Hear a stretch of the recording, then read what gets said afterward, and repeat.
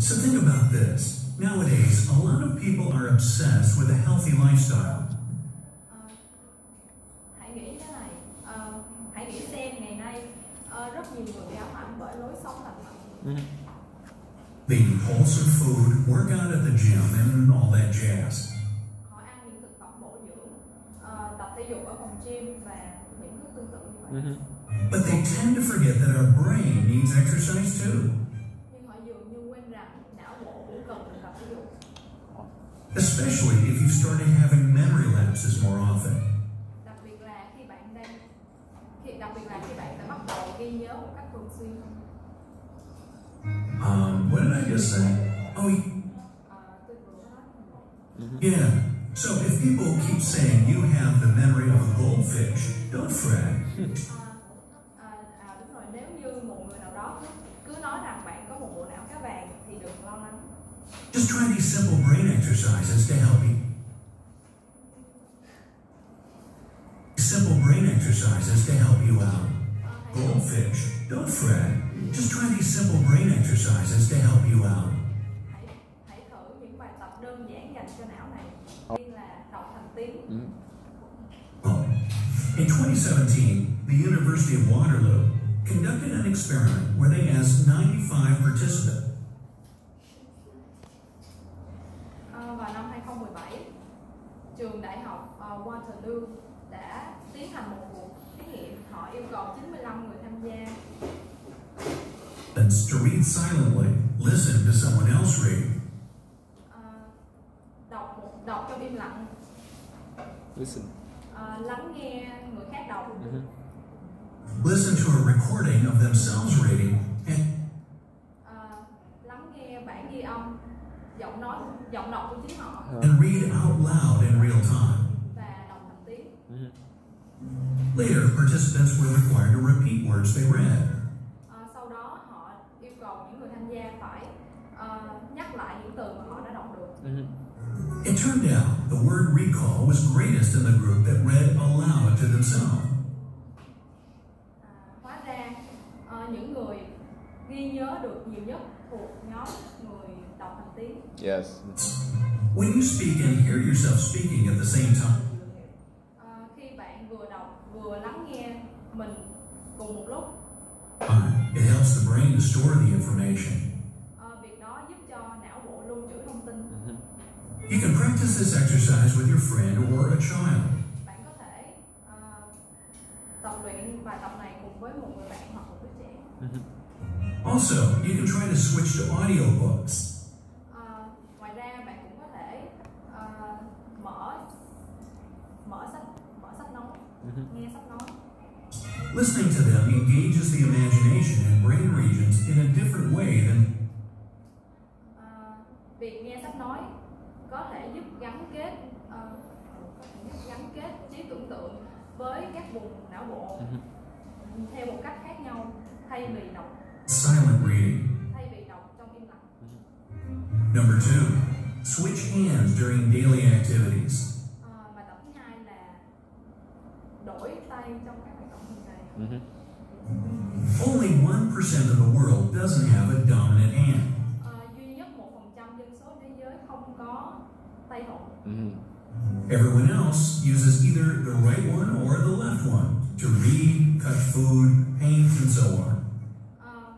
Phần trăm còn lại họ sẽ dùng tay trái lẫn tay phải để đọc, cắt thức ăn, vẽ và vân vân. But if you try to switch to your other hand, nhưng khi bạn dùng tay nghịch, it'll strengthen neural connections in your brain.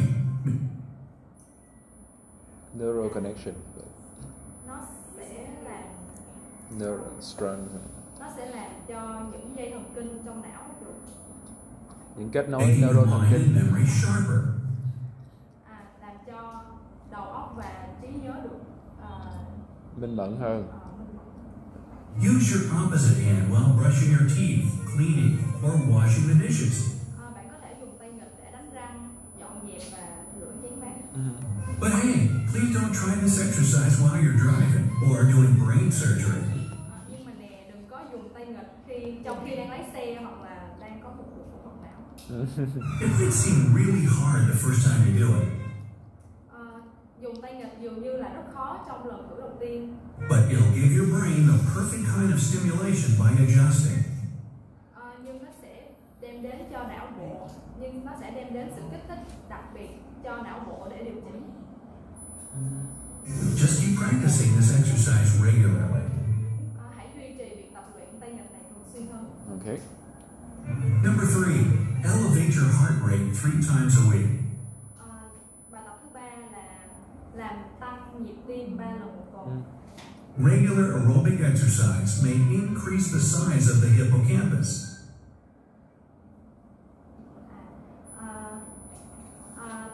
Tập thể dục nhịp điệu có thể làm Đều tăng đặn. kích thước bụng hippocampus. Yes. No, that's not the University of Hippo. Nó không phải là trường học dành cho Hà Mã. It's the part of the brain responsible for transforming information into new memories. Nó là một phần của não bộ chịu trách nhiệm chuyển đổi thông tin thành những ký ức. Yeah. A study published in 2011 backs up the idea about the positive impact working out has on our memory. Một thí nghiệm được công bố vào năm 2011. Nghiên cứu. Một nghiên cứu được công bố vào năm 2011 đã lưu trữ những ý kiến về những việc làm có ảnh hưởng tích cực đến não của bạn. According to it, aerobic exercises that pump up your heart rate help the brain store long-term memories. Theo nghiên cứu đó, việc tập thể dục nhịp điệu có thể làm tăng nhịp tim và làm trí nhớ, có thể tăng trí nhớ gì? Dài hạn, yes. But even if breaking a sweat at the gym isn't exactly your thing, nhưng ngay cả khi bạn có chảy đầm đìa mồ hôi trong phòng gym thì đó cũng không phải là việc bạn nên làm. you can just take a brisk walk for 20 minutes 3 times a week and still get the same effect. Bạn chỉ cần đi bộ nhanh trong vòng 20 phút 3 lần một tuần và dĩ nhiên vẫn gặt hái được kết quả tương tự. 4.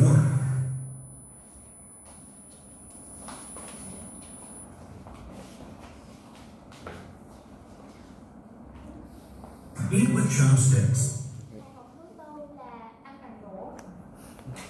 It's one of the most effective ways to make your brain perform better. Đó là một trong những cách hiệu quả nhất làm cho não bộ của bạn hoạt động tốt hơn. And here's how it works. Using chopsticks grows new dendrites, which are extensions of nerve cells. Và đây là cách mà nó hoạt động. Sử dụng đũa làm phát triển các sợi nhánh mới. Những sợi nhánh mới này là sự mở rộng của các tế bào thần kinh. Yes.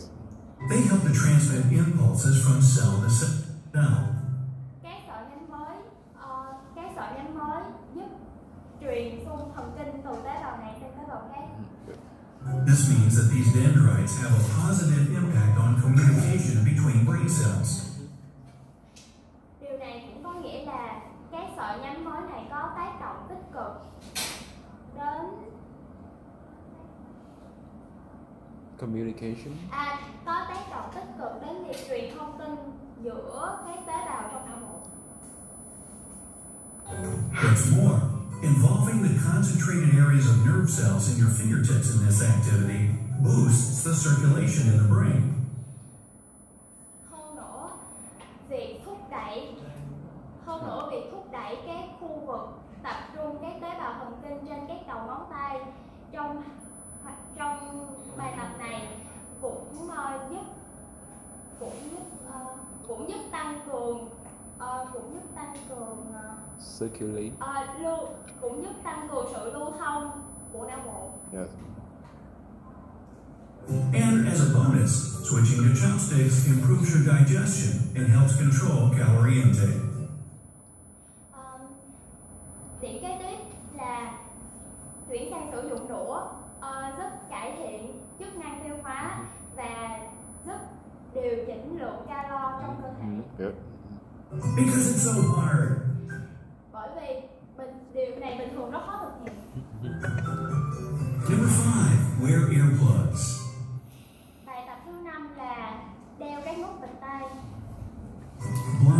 major sensory route by wearing plugs helps revive the way our brain functions.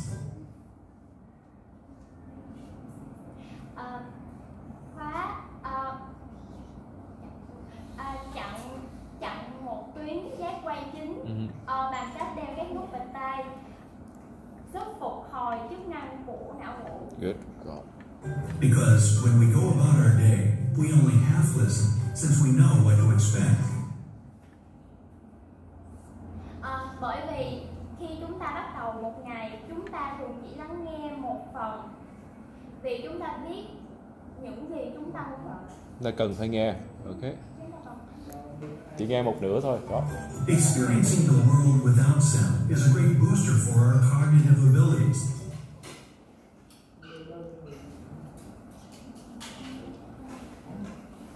Again, this.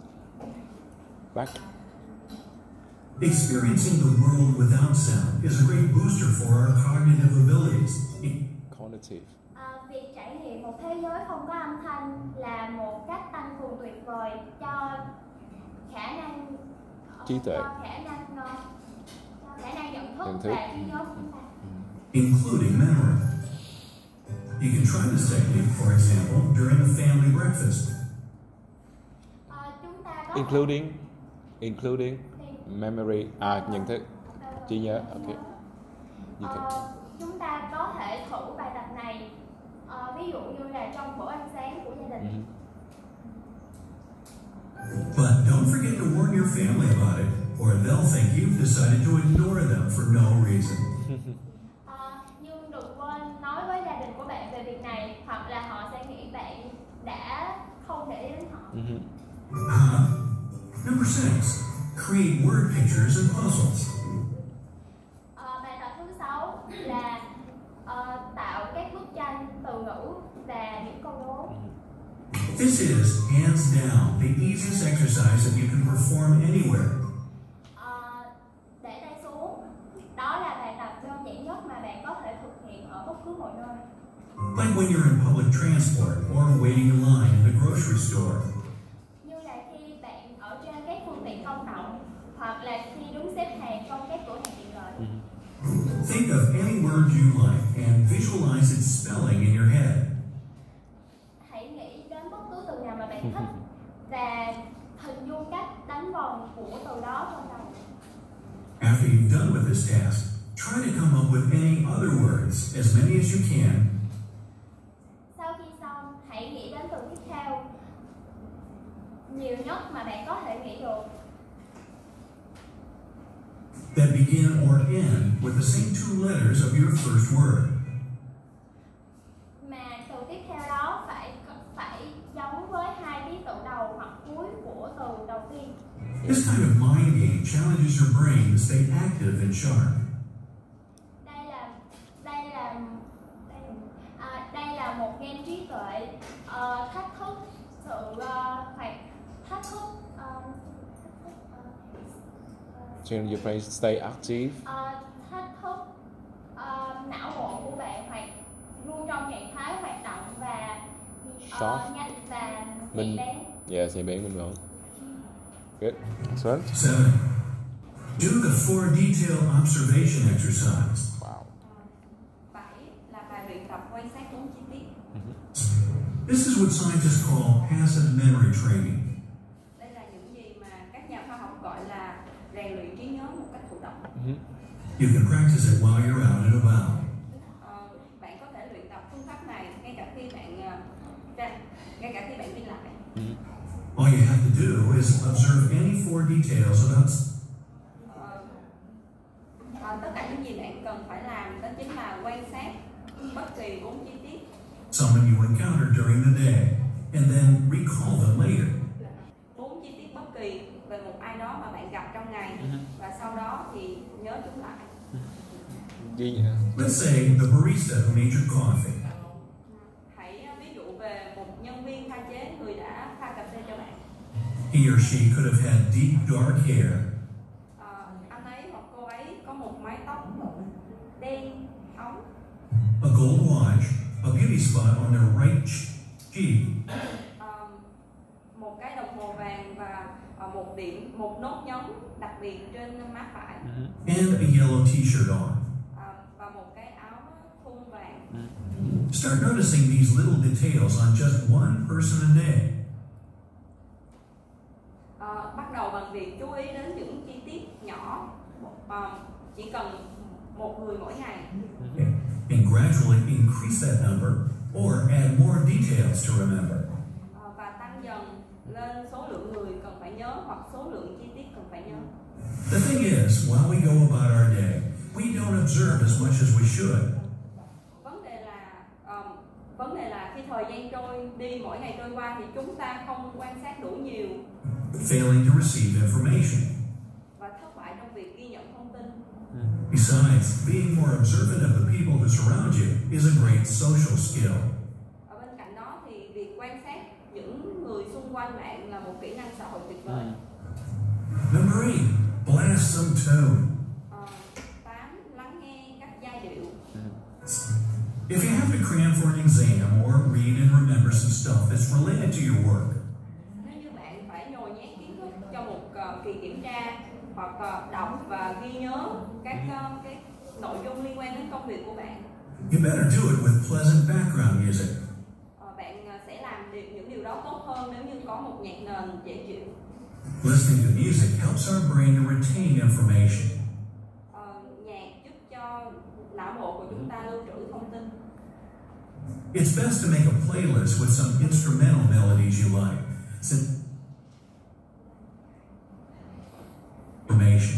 It's best to make a playlist with some instrumental melodies you like. Tốt nhất là hãy lập ra một danh sách các giai điệu nhạc cụ mà bạn yêu thích. Since songs with lyrics might hinder the process of remembering. Bởi vì những bài nhạc có lời sẽ cản trở quá trình ghi nhớ thông tin. If you're a real fan of music, consider learning to play an instrument. Nếu như bạn là một người đam mê âm nhạc thực sự, hãy cân nhắc đến việc học chơi một loại nhạc cụ nào đó. This kind of activity not only enhances your memory, but also helps to relieve stress and makes you smarter. Cái loại hoạt động này không chỉ giúp cho bạn cải thiện trí nhớ mà còn có thể giúp bạn giảm stress và khiến cho bạn thông minh hơn. Number 9, clench your fist. 9 là nắm tay của bạn. It's as simple as that. Nó thật là dễ dàng phải không? In 2013, psychologists from Montclair State University carried out an experiment. Vào năm 2013, các nhà tâm lý học của trường đại học bang Montclair carry out an experiment. Đã thực hiện một cuộc thí nghiệm. Their findings suggest that clenching the right hand for 90 seconds helps in memory formation. Kết quả họ đã phát hiện ra rằng nếu như nắm chặt tay phải trong vòng 90 giây thì sẽ giúp cho bạn hình thành khả năng ghi nhớ thông tin. If you do the same with your left hand, it can improve your memory recall. Nếu như bạn làm điều tương tự bên tay trái của mình thì bạn sẽ cải thiện được khả năng nhớ những thông tin mà bạn đã ghi nhận. In the mentioned experiment, 50 adults were asked to remember words from a long list. Trong cuộc thí nghiệm được đề cập thì có 50 người trưởng thành, họ được yêu cầu nhớ những từ trong một danh sách từ rất là dài. The word recall was higher for those participants who carried out these movements. Những người mà thực hiện bài tập và nắm chặt tay thì họ có khả năng nhớ được nhiều từ hơn. The researchers believe that clenching a fist triggers specific brain regions responsible for memory processing. Các nhà nghiên cứu cho rằng việc nắm chặt tay sẽ tác động đến những các vùng não bộ cụ thể chịu trách nhiệm xử lý thông tin, xử lý bộ nhớ. Number 10. Yep. Good. Very good. So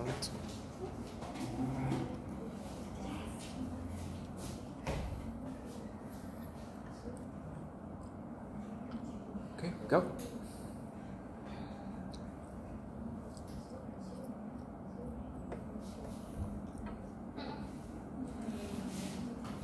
Number 10.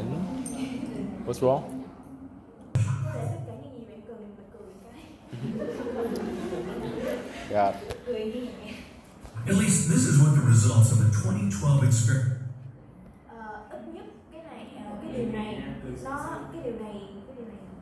Experiment carried out at Loma Linda University suggest.